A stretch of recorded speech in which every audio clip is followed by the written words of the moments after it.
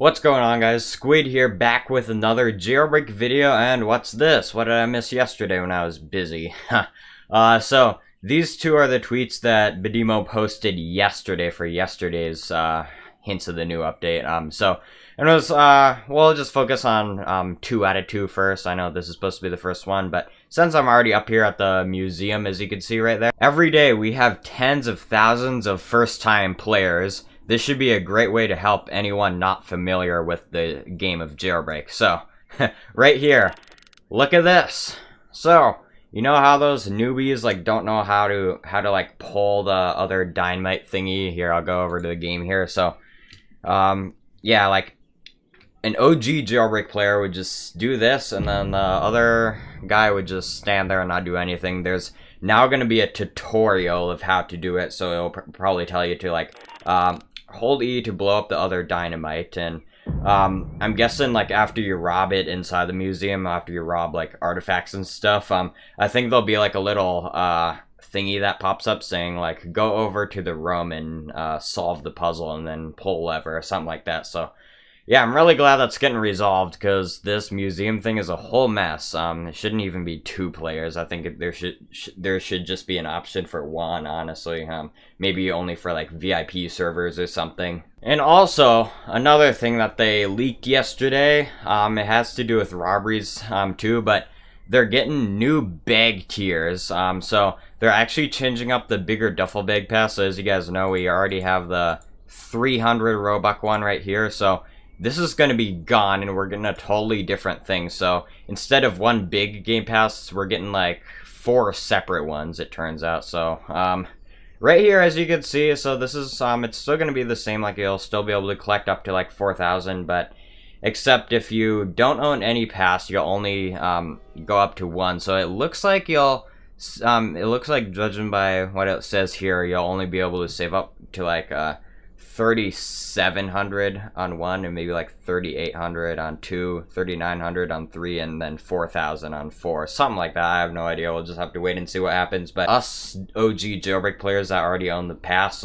we'll already have the level 4 tier for the Bank Robberies, so we're good. But if you haven't bought any pass yet, I'm guessing like the first tier will cost like, I'm guessing like 10 Robux. Second tier will cost like 20 Robux. 30 Robux, and probably like 50 or something. I have no idea. So maybe like 10 Robux, 50, actually 30 Robux, 50 Robux, maybe 100 Robux, something like that. I think that's more reasonable. Hopefully, if you're already upgraded to the level 4 tier, hopefully you'll be able to actually make more from these bank floors, because you don't make a whole lot. So maybe on the mint, instead of like, how much do you get, like 5,600 or something like that, or 5,000, instead maybe you can make like 6,000 or something, so maybe they'll buff your earnings a little bit, who knows. But that's the other thing we're getting. But some things that Asimo posted tonight on his Twitter, they're announcing one thing tonight on Bedimo, but that has not popped up yet, so we'll have to wait and see. Maybe I'll just do a separate video tomorrow if we don't get it. It's getting kind of late, so I think I'm gonna go to bed soon if we don't get like the announcement on Bedimo's page. But right here, a little thing that we're getting that's actually highly requested. Even I was requesting this a lot in my other video, probably my last video, whenever I talked about the new Porsche that's coming. But they snuck in a working convertible top, just like the Jeep. So you know how I was complaining about the current Porsche right here?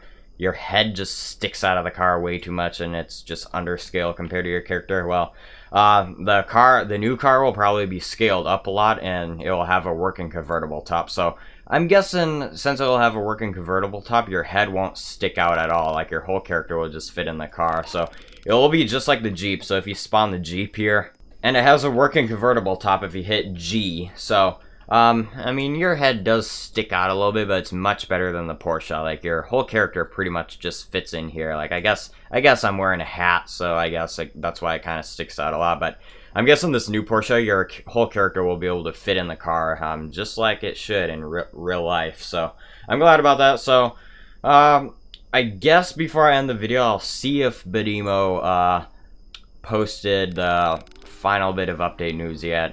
Nope, it looks like he hasn't yet, so I guess I'll go back to Asimo's just so we could get a good glance of what we were supposed to get tonight. I'll probably do a video like tomorrow morning, and then I'll probably do a video tomorrow night like recapping everything that we're getting and everything that's expected and everything that you should get prepared for or whatever. But it looks like we're getting another Game Pass related change, but it's for free players. But anyways, so I guess I'll see you guys tomorrow, just talking about everything that we're getting for the update. Maybe I'll do a separate video on the last thing they have to leak that that relates to like Game Pass changes. But anyways, take care, guys.